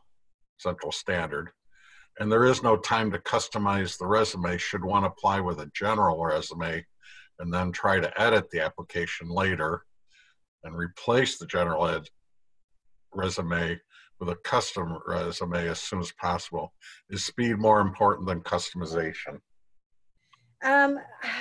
So this would be going in after the closing date and the closing time, right? To edit the resume, it sounds like. I'm thinking it's the ending but it says opening. I don't know, it's Igor. I think it's not admin. I would only apply when you can submit everything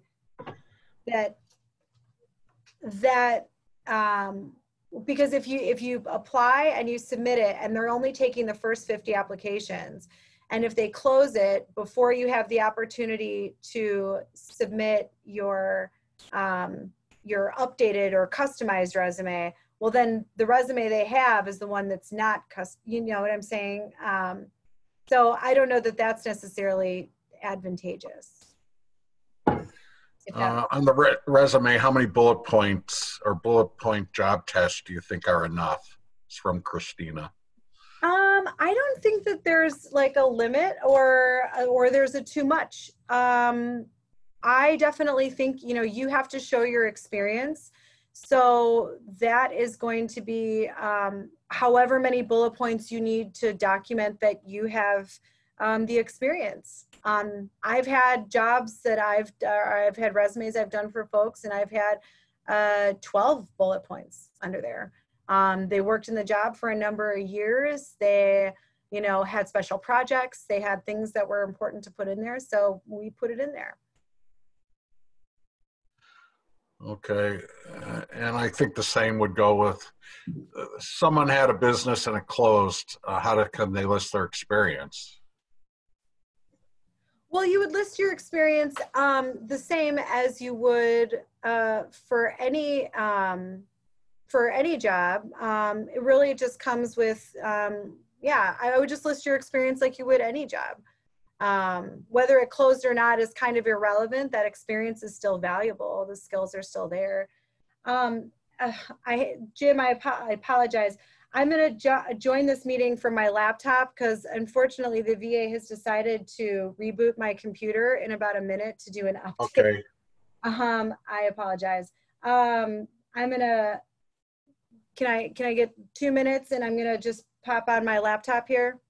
Sure, that's okay. I can address some issues and I'll do some other things while you're doing that. I'll just I'll share my screen. Thanks. I'll stop sharing. I just need 5 minutes. I apologize. I'm going to log into my Mac. Okay. Thanks. All righty. Let's get here. Okay, hopefully.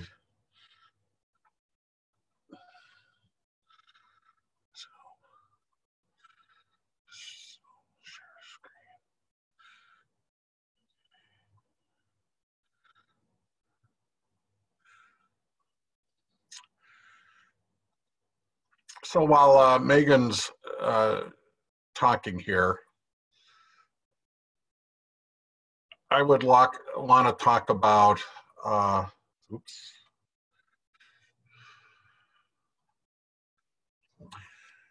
One of the success stories that came in is, I'm going to just use her initials, RS. She had been at home 20 years raising her children. Her previous career 20 years ago had been as a senior business analyst. And she came into our center. She used the WorkNot job search workshops.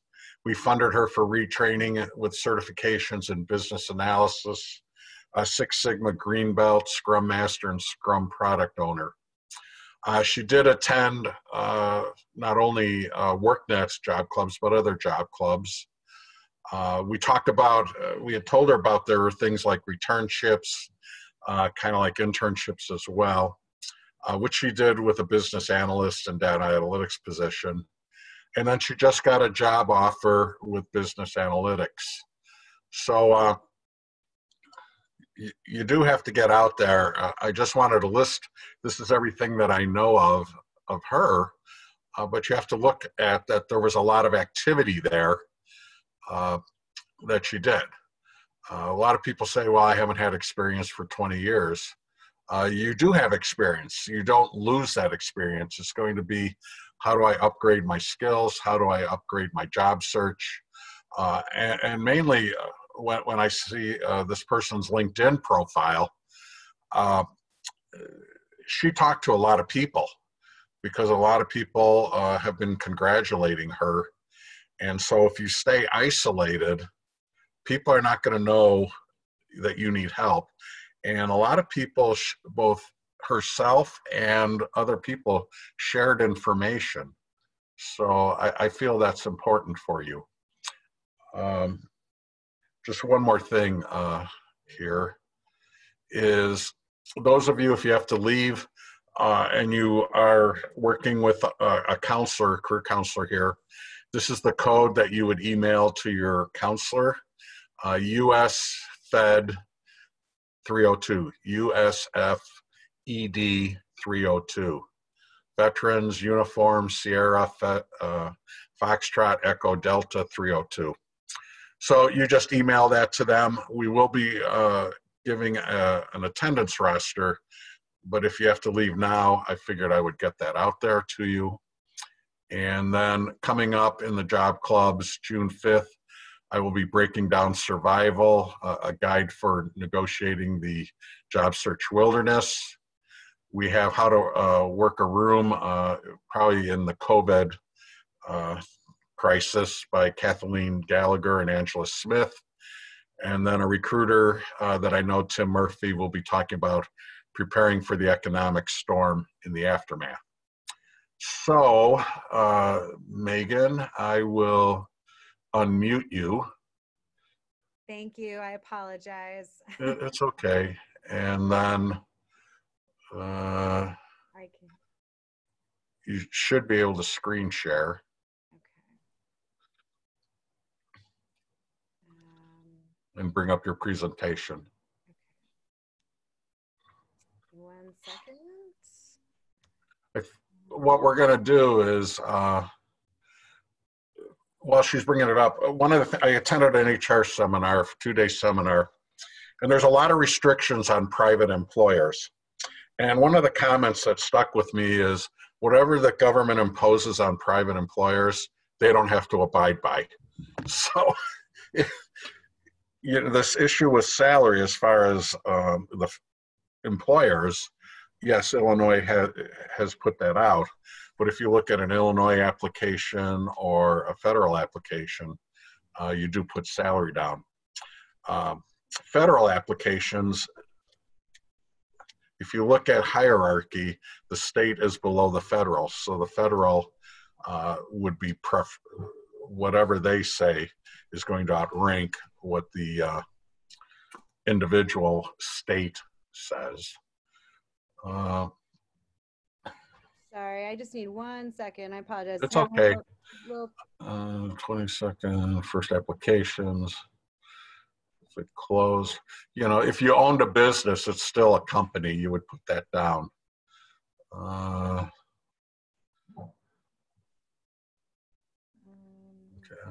congratulations. Okay, so I hope that's taken care of everything. And looks like Megan, you're ready to start just about. Yeah. Okay. Thanks for your patience, guys. You'll probably have to talk a little bit louder with your speaker. Okay. And I am going to okay. Video. Can you hear me okay? Is that all right? Yeah, it's better now. Perfect. Thanks for your patience, guys. Sorry about that. Unfortunately, those updates to the computer come and it's kind of do it now or it kind of gives me no choice to postpone it. So anyways, so performance-based interviewing is kind of the interview style that the federal government does. So we're going to talk a little bit just about what that means. Let me just move this over.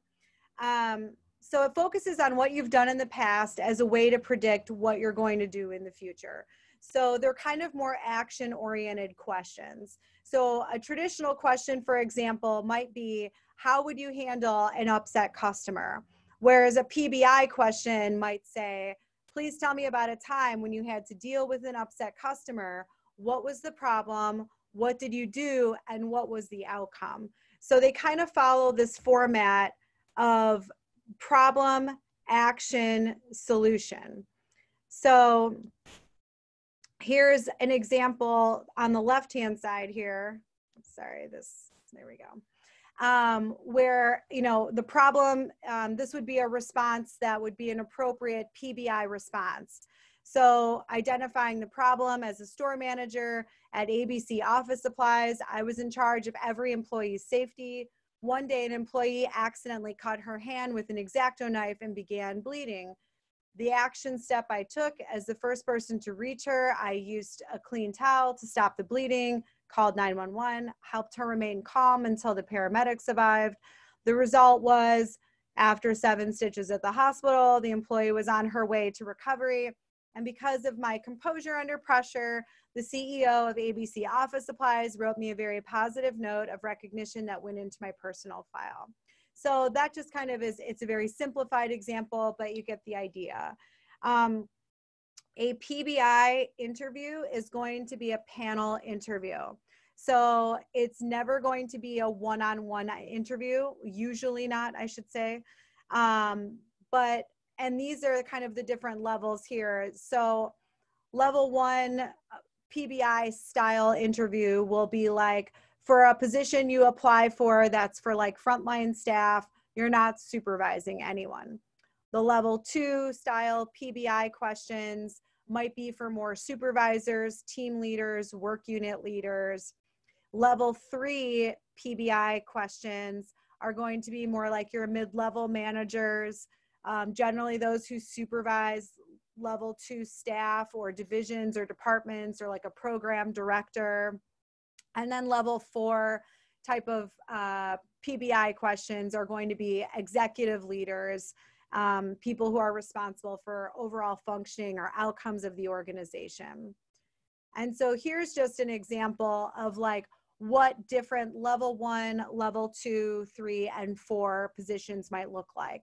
So if we're talking about questions related to creative thinking, these are the different types of questions you might get depending on the level of position you're applying for. There is no way of knowing what like that information is not documented anywhere, like in the job announcement, or when you go in for the PBI interview, they're not going to tell you this is a level 1 or a level 2. But just know that, like, if you're not supervising anyone, you can probably anticipate that level 1 is probably where the complexity of the questions will be. If you're supervising or applying for a program director position, you might anticipate that your questions will be a little bit more complex. As you can see from the example, they expand out to be a little bit more looking at the macro level of a program or an organization. So, oh, and then these are my resources, and my information is also listed at the bottom. And if anybody would like information more about the PBI interviewing, I can certainly send like some other sample questions. It's always good when you're going into the PBI interview to have already thought about just what are some basic examples. So, you know, working well with teams of people is usually kind of one I see a lot. The creative thinking one is definitely a question I see come up. You know, having a difficult problem that you had to solve, or maybe where you had to come to your team with new ideas about something, kind of how was it received? What was the outcome? Just starting to think about, like, what are some concrete examples? One thing we hear from HR or from hiring managers in the interviews is that people give too general of an answer. So if I asked you, you know, or if you were asked, you know, how do you deal with a difficult person? If you were to give me a general answer such as, well, you know, when I met with difficult people, what I usually try to do is understand their perspective. I try to listen very carefully. I try to come up with solutions with them. That's not a bad answer, but it's pretty broad. And you can give that kind of broad context as long as you follow it up with some type of, like, for example, when I was working at, you know, Joe Smith Hardware, I had this really difficult person I was working with. This is how I approached it. This is what happened. And this was the outcome, you know. And obviously you always want to try to put a positive spin on things, but try to be as concrete and follow that, like, problem, action, solution format as much as you can. And that's it. That's actually all I have.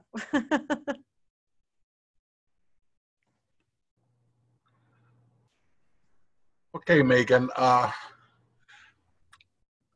You have, everyone should have the contact information and for Megan. So if you have specific questions or need help or anything like that, contact Megan. I do want to interject real quick, Jim. Someone had asked about that OPM GS scale. In my resources here, I did list a link that is to the OPM GS pay scale. And then there are a couple of other links to, like, more specifics about the veterans' preferences, that SF-15 form you need, and some of those hiring authorities. So just so folks know. Okay, great. Again, let me see if I can view my. Oh, do you want me to stop sharing? Yeah, Okay. I just want to go over my stuff.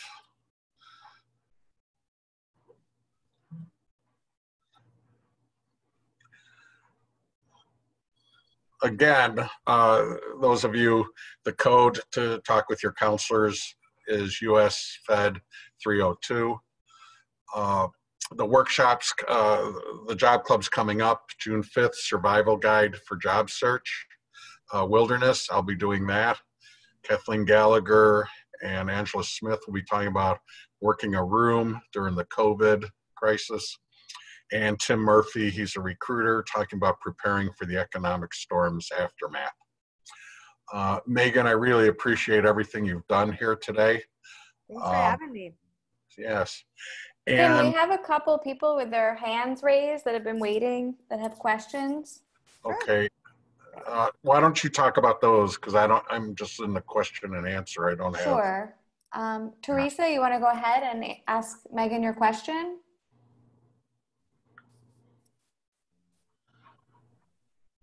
Oops. Is she in chat? Yes. I know she's on the participant list. I'm having trouble unmuting her.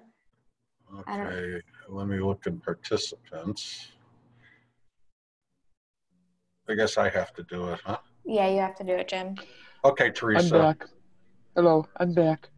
The question is was there a format or a worksheet that was sent out to the participants with her information and with this program on it?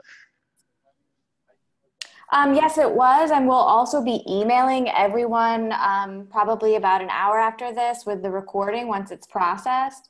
And that'll include all the presentation slides, the brochure, as well as a sample resume. Thank you very much. No problem. And Glenn?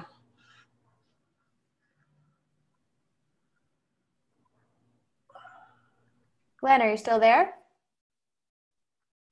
I'm think that's having it. problems. You have to unmute Glenn. Yeah, I'm trying to do that right now. He might have walked away. Oh. I don't know why it won't let me. Yeah, he might have walked away. He has to accept it as well. Okay. All right, I think that's all the questions with the hand raising. Okay. Please feel free to, my contact information's on that last slide, and Jim, you've got my info, so please feel free to disseminate, and I'll try to get back with folks as soon as I can. If you want to put up your email again, I just stopped my share, so if you want to put up your email, slide again. Sure. Contact info. Yeah. Give me 1 second.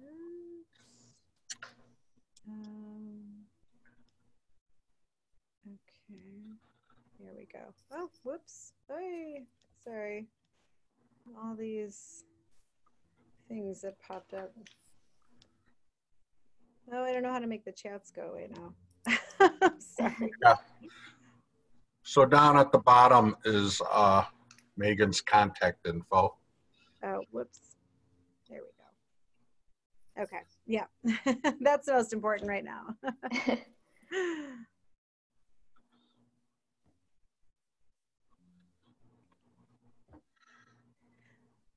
Yeah, and if anybody wants me to review resumes, just to kind of take a look at it, the federal resumes, I'd be happy to do that. Or if you have more specific questions, just reach out.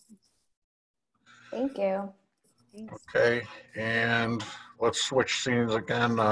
They want my contact info as well. Okay. So, Stop share. okay.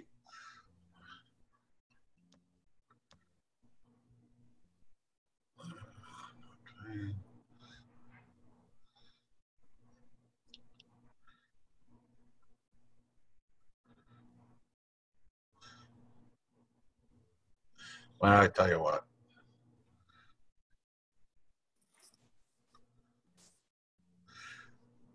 Here's my info. Well, that's not what I wanted. Sorry.